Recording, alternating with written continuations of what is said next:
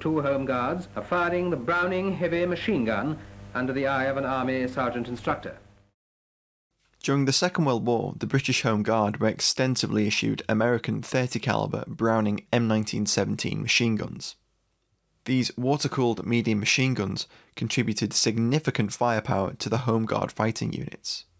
They began to enter service in late 1940, and by November 1942 there were some 6,330 in inventory.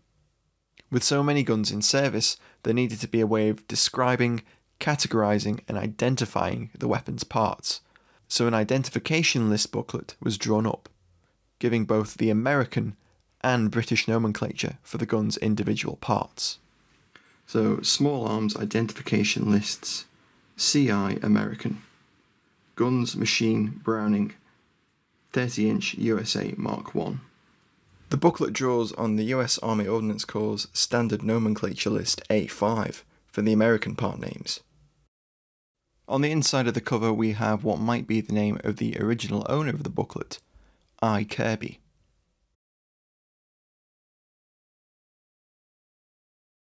Guns Machine Gun Browning 30-inch USA Mark I. US Army designation Gun Machine Gun Caliber 30 Browning M1917. Printed in January 1942. It was compiled by the technical branch at COD, or the Central Ordnance Depot at Weedon.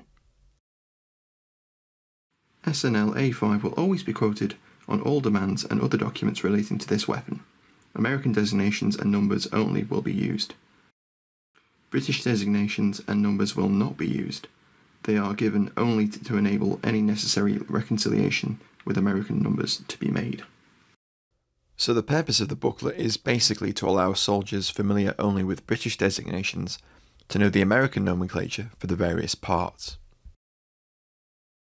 Guns Machine Gun Browning 30 caliber.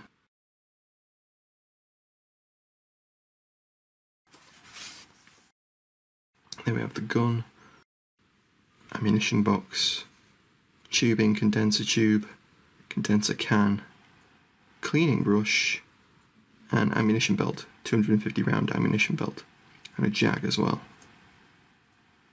Cool.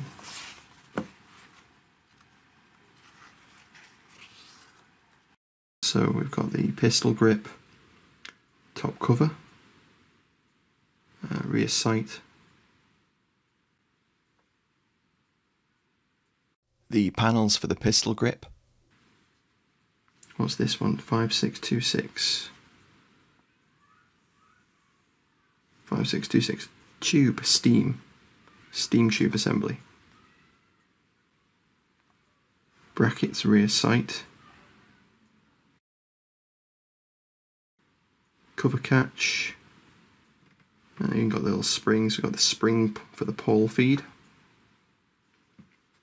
And then we can see springs, pawl feed, spring, belt, feed, pawl. See the difference in nomenclature and how they differed between the two countries. Grips pistol without stock, grip assembly with plate back.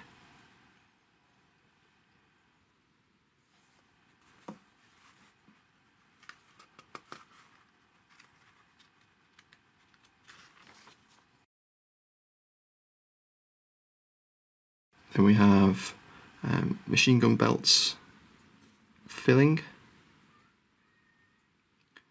boxes, machine filling belts, Browning 30-inch, otherwise known as chest packing Browning belt filling machine. So this is the belt filling machine with its box, its carrying case. Machine filling belt Browning 30-inch MG USA Mark I, otherwise known in America as the machine belt filling Browning M1918.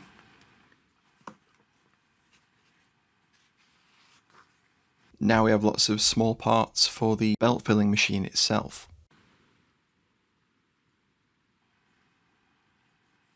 Lots and lots of different screws for the feed wheel, the pawl, cartridge stops, cartridge guides, various pins,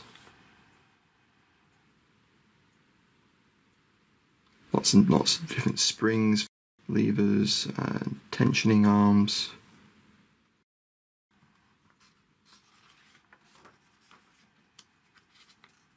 On the next page we have the actual barrel, the barrel extension, the breech block, the extractor, the ejector, the mainspring and the cocking handle.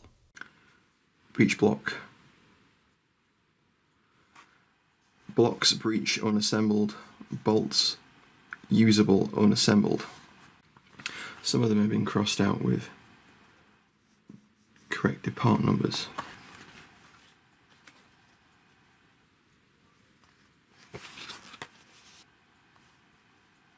And here as well.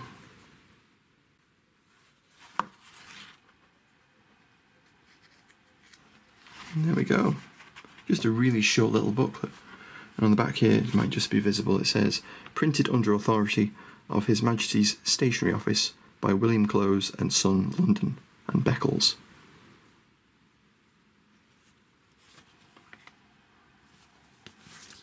So there we go. Not to be published, information given in this document is not to be communicated either directly or indirectly to the press or any person not holding an official position in His Majesty's service. Thanks for watching, guys. I hope you found this as interesting as I did. I eventually plan on digitising much of the tab reference collection when I have the time and the funds to do so. In the meantime, a PDF of the pages from this booklet is now available over at armourersbench.com. You can find it in the accompanying article for this video. Acquisition of this little parts identification list booklet was made possible by our Patreon supporters. If you'd like to join us and help us share pieces of history like this one, please check out the link at the end of the video and in the description box below. Thanks again for watching. Catch you next time.